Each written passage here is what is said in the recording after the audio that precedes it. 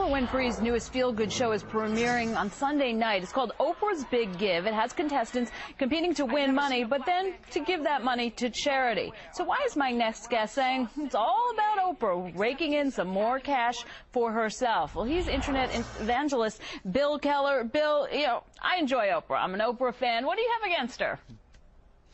Well, I got to tell you, Terry, first of all, it's good to be with you. I've been telling people for years that Oprah is probably the most dangerous woman on the world. And let me tell you why I say that. I understand that she makes people feel good and her program does a lot of nice things. But her program has evolved over the years to the point now where she is really the queen of the New Age gurus. She has started on her XM satellite station January 1st teaching a course in miracles that is nothing but regurgitated New Age teachings from centuries old. Monday night, she starts a 10-week course on a new earth, which is off of a book written by Eckhart Tolle, a great New Age pursuant. And the fact is, Oprah is making a fortune pushing New Age philosophies down people's throat. Well, she's doing it, I guess, because it sells or because people like to watch her. Well, here's the problem.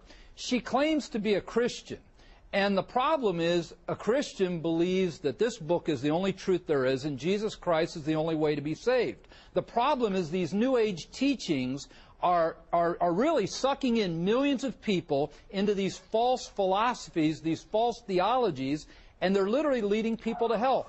Oprah, whether she knows it or not, is really being a conduit to lead people to hell if you believe the Bible to be true. But that's not most of her program. I mean, a lot of it's, you know, weight loss, makeovers, things of that sort. You're right. You're right, Terry. But lately, she has become, like I said, the queen of the New Age gurus. As last year, she was a big proponent of The Secret, another New Age philosophy.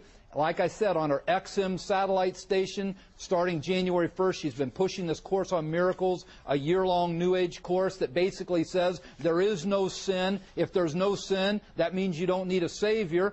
And again, Monday night, she starts her latest venture, which, you know, the fact is, there's 1 million people plus that are going to be plugged into this 10-week course. That means 1 million people plus have bought the book. There's an accompanying paraphernalia that goes with it, and she's going to rake in millions of dollars. But the problem is she's leading people down a road of destruction if, again, you believe the Bible to be true and Christ to be the only way to be saved. All right, well, she's trying to sell us our next president, or who she hopes is our next president. She's doing that well as well. Thanks, Bill, for your insights. God bless you, Terry. Okay, always provocative.